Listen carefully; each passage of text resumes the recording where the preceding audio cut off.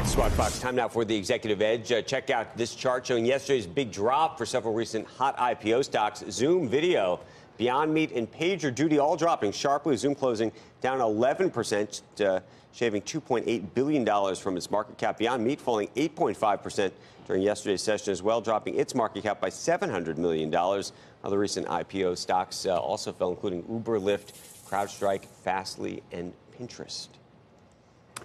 Another successful launch for SpaceX overnight. The company's Falcon Heavy rocket blasting off from the Kennedy Space Center in Florida just a few hours ago.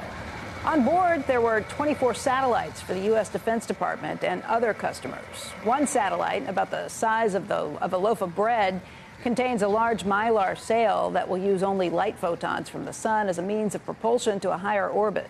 The experiment's designed to show that space flight by light is possible. They also took the remains of lots of humans into space, too, and a former astronaut and some others who had paid to have part of their remains. Their families had paid to send part of their remains up into space as well. This really was the size of a bread. It's about, yes, how big it was? The size of a bread basket. Yeah. That's really, normally it's not. It's either bigger or smaller. They said size of a bread. They did. It's a good saying. Yeah, it is. And that seems like a small satellite. There was something, I was just looking it up on Drudge, something I saw on Elon Musk. Did you read that, Sorkin?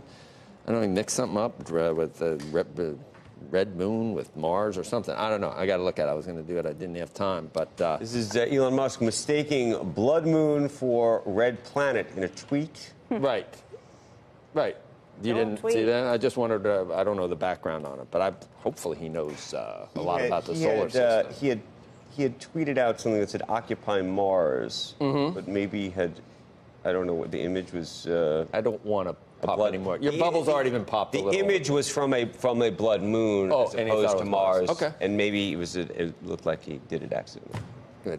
Not a big deal, I don't think, right? We got giving him a pass. We make mistakes all day. Flamethrower. Yeah. Well, speak for yourself. Anyway, let's get a check on a couple of big movers. Let's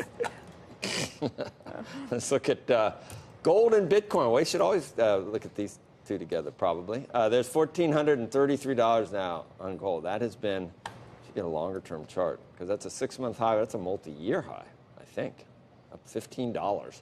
And then Bitcoin trades a lot. I mean, oh, look at that. See, that is a multi-year high on gold. And we're up above 11,000 now on Bitcoin. We should look at a longer-term one of this, too.